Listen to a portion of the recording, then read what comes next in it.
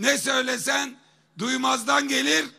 Emekliye verelim dedim, ertesi sabah hesap yapmış bütün gece. 1,4 trilyon para lazım.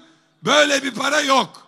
Birincisi, sana emanet edilen hazinenin içi doluydu.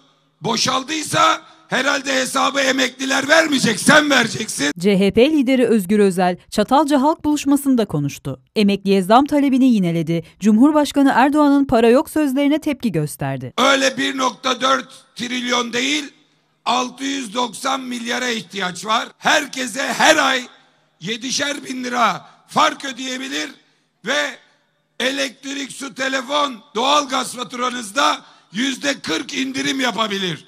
Ama beşli çeteye para var, emekliye para yok. Özel emeklilere iktidara sarı kart gösterme çağrısında bulundu. Madem emekliye para yok, 31 Mart'ta da Tayyip Bey'e oy yok.